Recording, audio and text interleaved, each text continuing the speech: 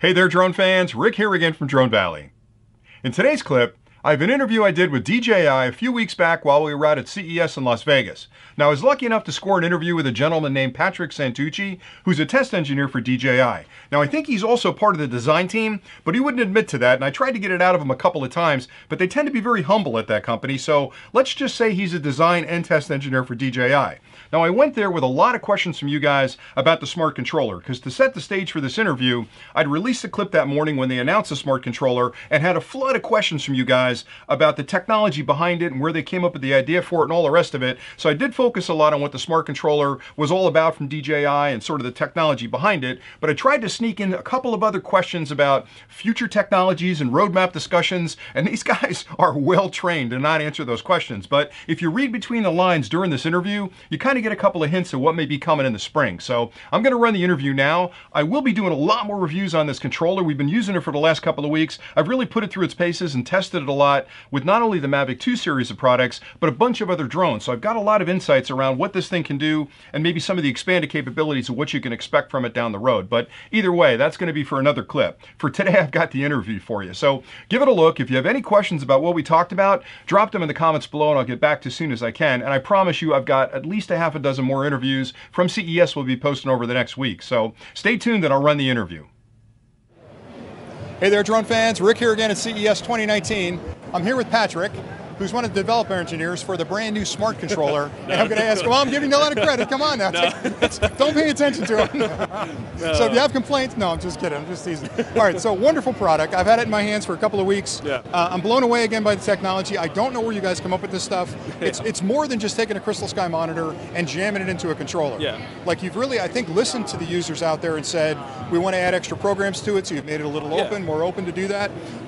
What are your proudest things about that technology so far? What do you like about it the best? Well, you can't really go wrong with the screen. I mean, being able to actually see your camera view feed so bright. Yeah, exactly. And just like all you drone flyers, you're out in the field and you're squinting down. You're under a tree someplace. Yeah, exactly. Right. So this is incredibly useful to have this option on the market right now. But also the customizable dashboard is really interesting. So not only are we supporting DJI Go 4 for the Mavic 2 series, but at in a late future firmware updates, we'll be able to support DJI Pilot, further building on the ecosystem around the Mavic series, and then hopefully in future products as well, using the OcuSync 2.0 tech.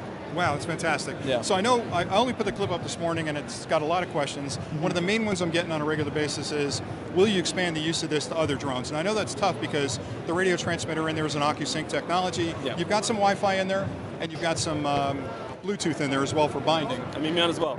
Yeah, that's all right. Sorry, it's a busy place. These guys are a popular company. Anyway, but I know that limits it because if you've got a Phantom, you've got OcuSync, straight OcuSync. Yeah. You've got Wi-Fi, so I know you're going to try your best to do that, but Absolutely. Is there a possibility that you may see some of that?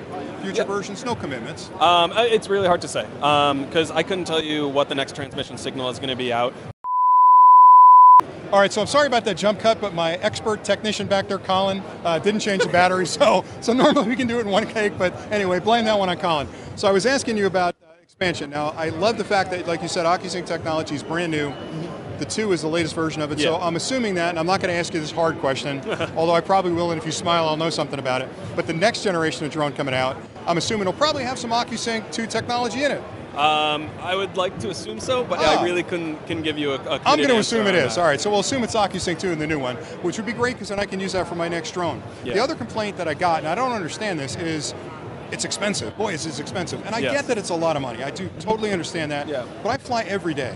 And me going out with my original Mavic 2 controller, it flies great, but I've got my phone, which is a $600-800 investment. Yeah, or I've got a Crystal Sky, which is a $600-800 investment. Yeah. Then I have to deal with cables, and I got to deal with firmware, and I got to deal with mounting system, batteries, charging 2 different batteries. Absolutely. What I found with this was when I got it, I powered it up, I went outside and I flew, and it was just so much easier. Yeah. All the hassle was out of it. It was up in a minute, it boots fast, and it's so much fun to fly with it. Yeah. So I think that's the pushback, is that, it is expensive, but unfortunately, you can't build that level of technology into a device and make it cheap. Yeah, yeah. I mean, it's really meant to just enhance your overall flying experience. To put this in your bag, you know that it's charged, you take it out, you don't have to rely on your battery on your smartphone, you don't have to drain that battery. Right.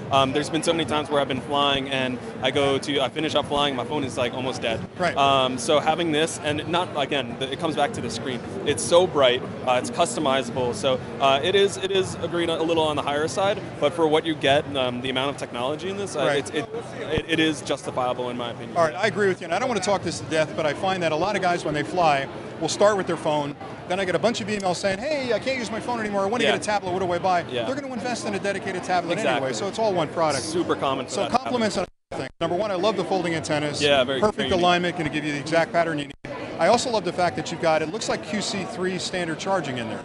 It's got a quick charge capability on it, right? Yes. So you're punching in, you're charging up to 50% in literally like 20 minutes. So I'm getting half my power back, which is great. I've also tested it with using a power bank in my pocket. Not that I need it, but to extend that life beyond 2 hours. Oh, that's interesting. Yeah. How did that go? Went well. All right. Went well, yeah, so it works. So there you go, a little hack there. Yeah, Look at that, first stop, there you go.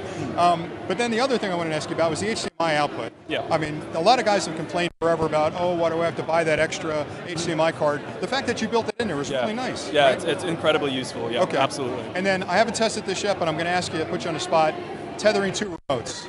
Yeah, I have not tried that. You haven't tried it? I could not answer it. We'll test that on the channel as well. So I've that's only just gotten I've only just gotten my samples last week, so and between this show and testing, I have not had too much time to test it myself. All right, I'm the same as you. We've been running around like when I get back from the show, I got a lot of stuff going on. Yeah. One other quick question was around, I'm trying to think of it now, the price. I keep going back to that. Yeah. I like the fact that you didn't force people to buy a regular remote with it, right? Get a Mavic 2 Pro or Zoom with a regular remote, and then have to buy this as a secondary accessory. Yeah. Like today when you announce a remote, the packages now include the smart remote as an option. And when I looked at the pricing, it wasn't that much more to include the smart remote over the standard remote. Absolutely, yeah. You could have been, if you were greedy, you could have said, no, we're releasing it with the remote. Yeah. You guys have to spend $800 or whatever to buy the new one. So that's kind of nice. Yeah, and as a company, and whether it's just for us or as an industry, we like to see the growth of the industry. I mean, there's so much you can do with this technology that is just being tapped into. So the more that we can put these in people's hands and explore it, create stuff, find a passion in it, I think that's really the true value. All right, so 2 more questions. I promise this is it. First one's a simple one. So today it's Mavic 2 Pro, Mavic 2 Zoom, Mavic 2 Enterprise is coming, both the straight version Zoom and the 2. Yeah. And then the last question, which is easy, is do you guys have a secret Martian strapped to a bench someplace that's working on this technology? Ooh, no comment. No comment. Because I'm telling you, I watch you guys, and the pace of change with the technology release, whether it's the Mavic 2, which is astounding, this kind of thing, the Osmo Pocket, like that technology, this piece should be, it looks like a Generation 3 product. Yeah. It doesn't look like a first generation clunky big box that you're just going to put up with, right? Yeah. That's a refined engineering decision. Absolutely, and as we grow as a company, now we've hit, I think, the 15,000 mark. A significant portion of that is R&D. Right. So what we take, from profit a whole lot of nerds goes working there, like us, It's a good thing. Yeah, absolutely, yeah. I'm definitely not complaining about that. So having that large force of R&D to really help push innovation, and it's really a core aspect of DJI is really taking technology and saying, how do we make it not just 2 times better? How do we make it 3 times better, 4 times better, 5 times better? Pushing that envelope, you really, and you could. Don't take this the wrong way, but being as large as you are and as popular as you are, you could rest on your laurels. Yeah, you could say, hey, we're building when we want to build it, right? Yeah, but instead, you're continuing to innovate. Absolutely, yeah. And I get charged all the time with being a DJI fanboy on the channel all the time, but it's because of stuff like this. When I look at stuff like that, I'm like, this is like Christmas morning. Yeah, you take it out and you say, it's just wow. Damn, they did a good job. Yeah, exactly. All right, well, that's enough for today. Yeah. So, Patrick, thanks so much for taking pleasure. time with us. We'll see you guys soon.